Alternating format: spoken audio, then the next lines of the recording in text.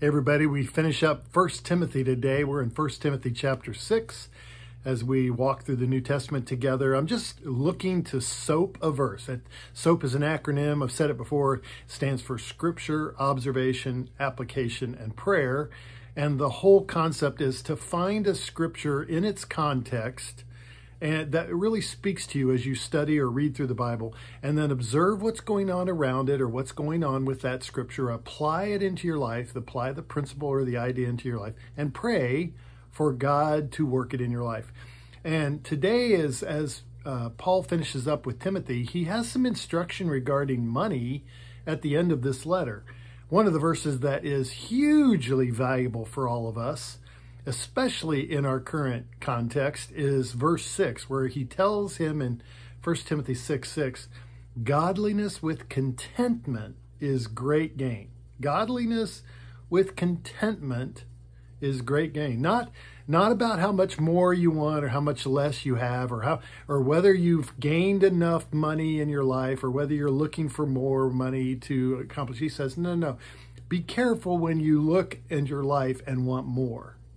Because oftentimes the word more brings with it things that are ungodly and certainly discontented.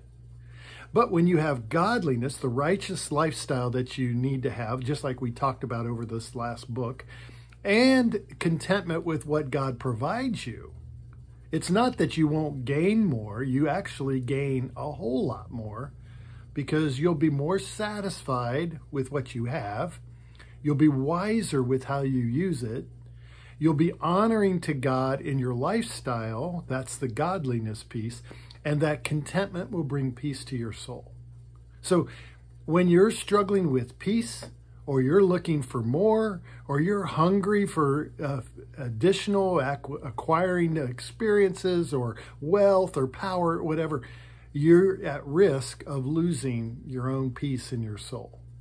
Godliness with contentment is great gain for your life.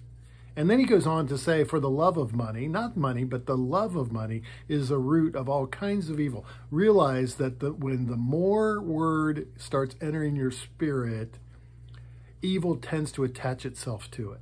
Now that doesn't mean having more makes you evil. But what it means is when you focus on more, you'll be attracted to the things that Satan uses to get us off track. Paul is accurate. Let's look to be content. In fact, that's really the whole point of this passage, is not about money or about its power or control of our lives or giving to the Lord. That's just, giving to the Lord should be our nature, our desire, not something we resist in order to acquire. And Paul is telling him, you need to find contentment in your life.